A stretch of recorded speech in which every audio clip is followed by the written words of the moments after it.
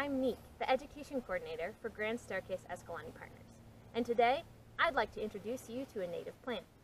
This tree, the Utah Juniper, or Juniperus osteosperma, is a common sight on the Colorado Plateau. The Utah Juniper has dark green, flat, and scaly leaves that remain on the tree year-round. Gray or light brown bark that often hangs loose in strips, and a rounded crown. This tree grows very slowly, rarely exceeding 30 feet in height, even though the trees typically live between 350 to 700 years. If you've been out hiking in this region, you've perhaps recognized the juniper by its bluish juniper berries. This fruit of the tree is not actually a berry, but rather a tiny pine cone covered with a drought-resistant waxy coating. In contrast to the dioecious Rocky Mountain juniper, in which each tree bears either male or female cones, the Utah juniper is monoecious, which means that it has both male and female parts on the same tree. The berry is the ovulate or female cone, while the staminate or male cones appear as tiny pollen cones on the end of the twig tips. The juniper tree grows at elevations between 4,000 and 7,500 feet, typically on plains and plateaus with well-drained alkaline soil. This species has a number of adaptations that make it well suited for the arid environment of this region. Junipers concentrate limited soil moisture and organic material beneath their canopies, creating islands that are nutrient-rich compared to the surrounding areas.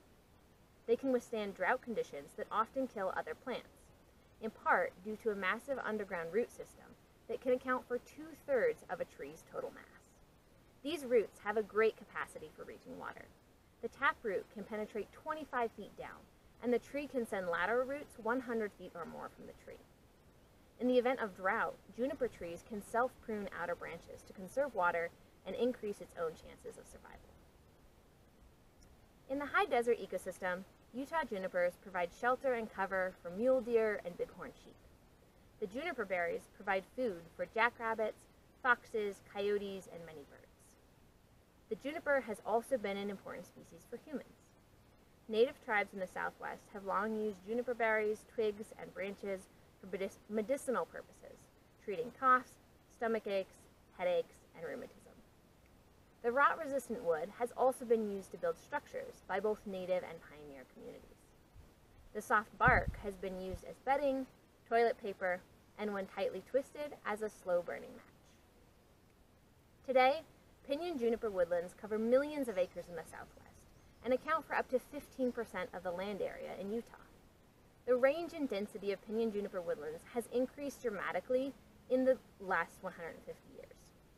Juniper seedlings got an edge when the density of competing grasses and other plants were reduced by cattle and sheep grazing, resulting in shifts from grassland to woodlands. Additionally, more junipers have survived to adulthood in the last century because of the suppression of natural fire regimes.